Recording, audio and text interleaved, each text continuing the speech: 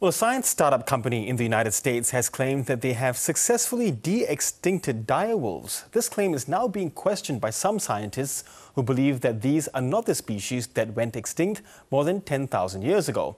Let's get more on the science behind all of this, and I'm joined by Philip Seddon, Professor of Zoology at the University of Otago.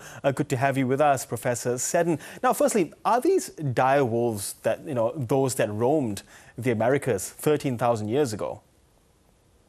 The short answer is no. What they are genetically modified grey wolves. Yes, so the company behind it, Colossal Biosciences, says it used ancient DNA in the genetic modification process. Is this actually possible to extract ancient DNA from fossilized remains? Yes, it is.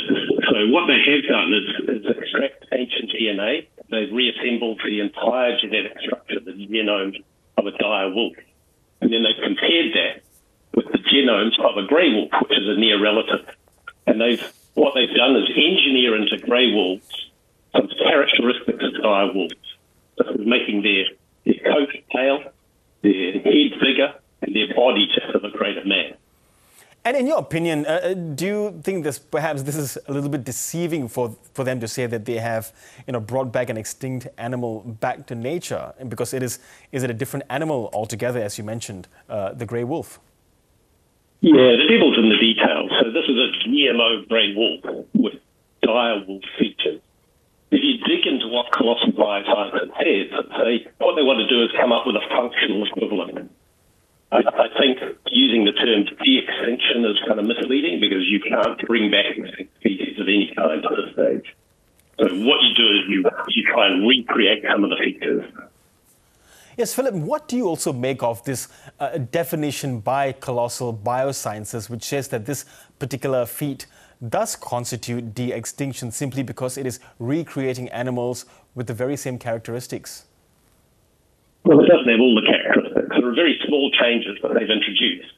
When you think about dire wolves and grey wolves, they probably share 90+% of their genetic material.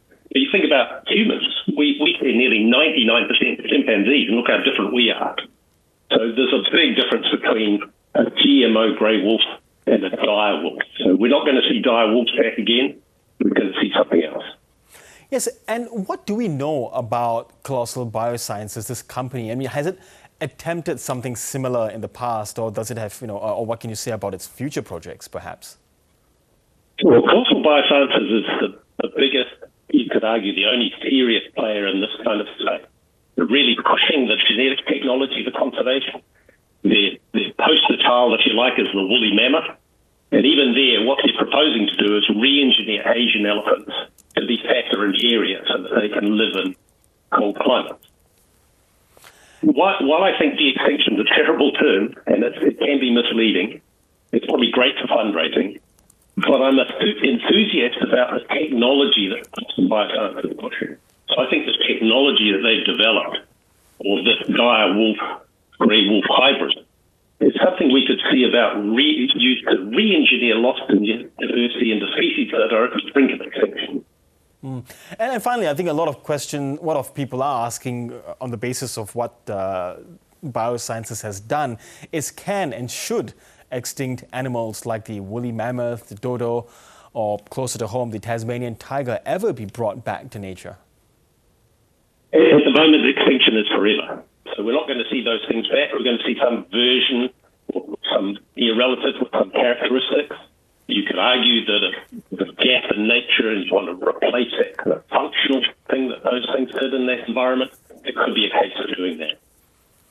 Okay, Professor Philip Seddon, thank you very much for explaining the science behind all of this. Thank you so much.